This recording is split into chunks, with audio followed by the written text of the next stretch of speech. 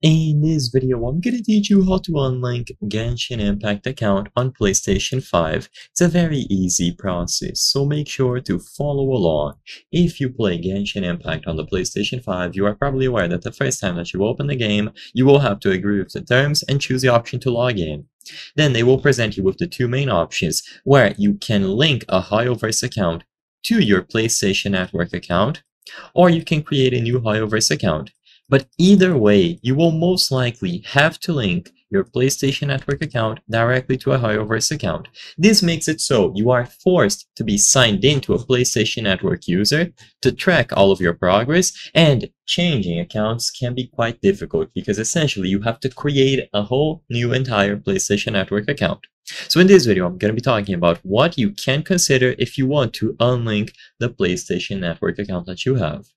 So in order to do this, what I recommend is that you go to the official Genshin website, so genshin.hioverse.com, and you sign into the account that has the link established. Once you are signed in, hover over your name and click on Account. This will take you to this page, account.hioverse.com. Now go to Link Account. You will notice that for my account here, I don't have a Sony account or a PlayStation Network account linked. I apologize, but still, if you do, you will see the current status. Now, check to see if you have an unlink option. If you have the unlink option, then you can do it by yourself and you won't have to contact the customer support. So if you see unlink here, just click on unlink. Verify your identity, usually through your email or a mobile number, and once this is verified, you will have the account unlinked.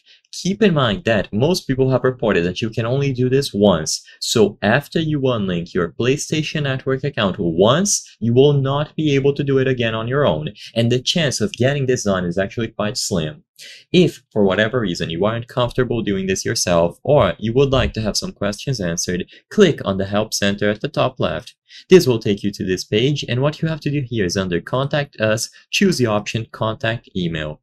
Now you will see all of their email addresses. Copy the one for Genshin Impact, so Genshin_CS@hioverse.com. Copy this email address. Now open your preferred email service, Gmail, Hotmail, and you will have to write an email to their customer support.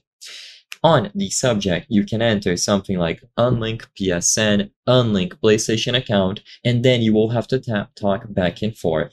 Sadly, there's no way around this. The process will be a little bit complicated. They take a while to answer, and it can take more than a week.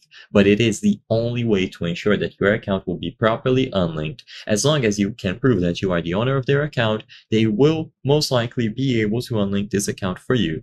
I hope I was able to help you on how to unlink Genshin Impact account on PlayStation 5. If this video helped you, please be sure to leave a like and subscribe for more very easy tips. Thank you for watching.